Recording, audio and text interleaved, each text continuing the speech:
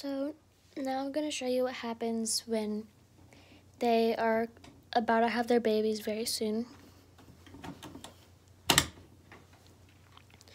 So there's her nest, and she takes out her fur, like I told you guys, and then she puts it in her nest. So there's all her fur right there and in the back in the corner. And then they act very restless and nervous.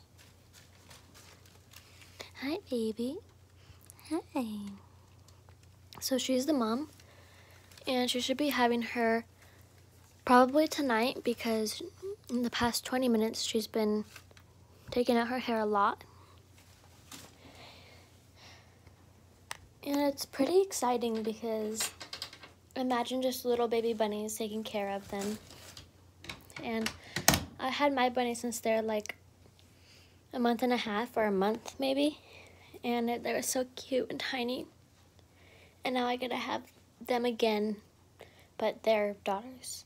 So she's taking out her fur right now. Again. Excuse me. There's like fur right there. Right there. And there's like a little piece right there. And it's like going everywhere. But so the person you mated, or maybe if you didn't mean to mate them, so basically the parents, you need to keep them separated, because the mom could either get mad that the dad is there, which could hurt them, or the dad could hurt the babies when they're born. So she's in this, and she's taking out her fur still. And the boy, Honey, is currently in this big box, so it's nice and big for them. And like I said in my very first video or second, that they need like a decent amount of space like this or something to walk around so they could exercise.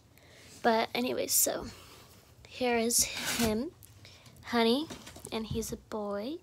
He's the dad. Honey. Good boy, Honey. So he's in here. He's more of like a lion head. He's really fluffy. Actually, she is too, but yeah, he looks like a flat face, and she is a narrow face, like normal, I guess. And yeah, she's taking out her fur. And yeah, I'll update you guys tomorrow. If she has her babies in the morning, then, well, I'll just update you guys whenever she has her babies. So yes, have a great night and a great day tomorrow.